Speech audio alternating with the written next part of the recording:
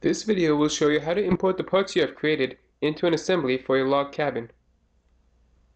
Start by creating an assembly document.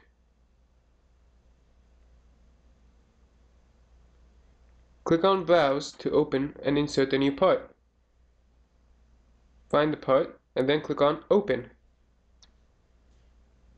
By clicking anywhere in the graphics window, you will place it into the assembly.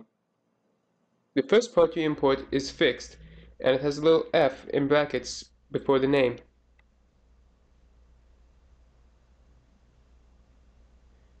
As you can see, this is not free to move.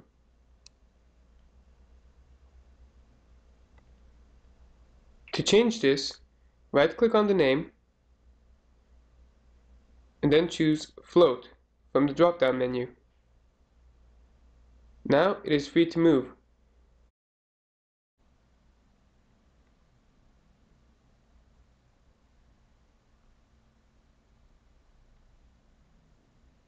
Click on Insert Components and then click on Browse. This will allow you to find parts and import them into your assembly.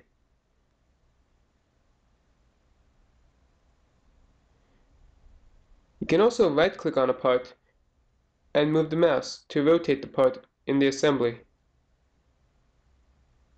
Left-clicking will allow you to move the part around inside the assembly.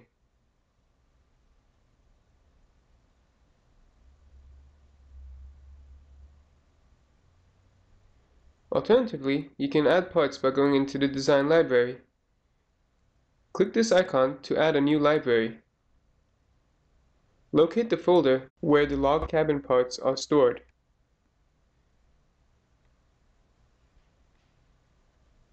Then, when you expand this, it should contain all the parts you have created. You can click and drag them into the assembly to import them.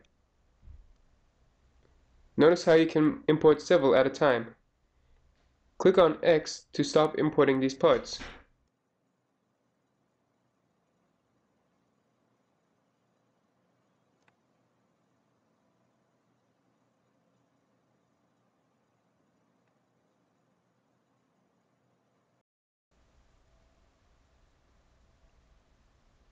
All the parts you need for your log cabins are available as a download. However, you must extract the zip file before you can add them to the library. To delete a part from the assembly, simply right-click on it and choose Delete. Then click Yes. Alternatively, you can click on a part and press Delete on your keyboard. Now let's add a mate to one of these parts. Mates are used to reduce the degrees of freedom of a part in an assembly. Expand one of the parts and click on the front plane. Then click on Mate. Expand this tree and click on the front plane of the assembly. Then click OK. Or click OK over here. The part has moved, as you can see. Do the same thing with the top plane of the part and the top plane of the assembly. Click OK again to exit out of inserting mates. As you can see, this part is free to slide as shown. Right-click on the right plane of the part and pick Mate. Then choose the right plane of the assembly and click OK to insert this mate. As you can see, this part is now fixed inside the assembly. This other part is still free to move, so you must add mates to this other part as well. As you can see, the second part has a small minus in brackets next to its name. This means it is free to move inside the assembly.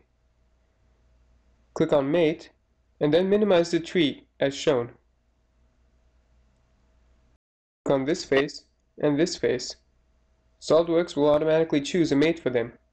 Click on OK to accept this mate. Do the same thing with these other two faces. Then click OK. Click on this top face and then rotate the model around. Click on this bottom face and this log will move into place. Click OK to accept these mates and then hit OK again to stop inserting mates. Both parts are now fixed. As you can see, they don't have a minus sign next to their name.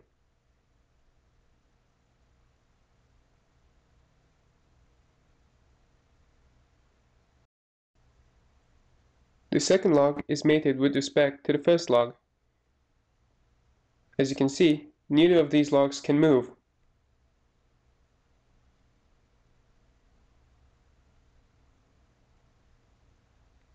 If you right-click on the first log and then choose Change Transparency, you can make the part semi-transparent. The second part remains fixed. Right-click and choose Change Transparency again. Right-click on the part, now choose Hide Component, and this will hide the component. The second log still remains fixed. To show the component, right-click on it and click Show Component. Now, if you right-click on the first log and choose Suppress, the second part will be free to move. As you can see, there are now minus signs next to their names.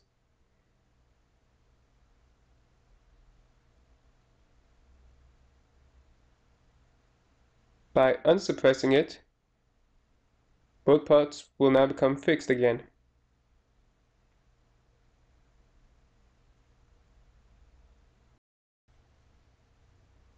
Sometimes parts will interfere with each other.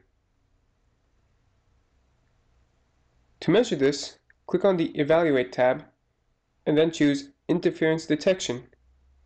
Click Calculate and it will highlight an area in red that shows where they interfere. You can pick from the different interferences in this list.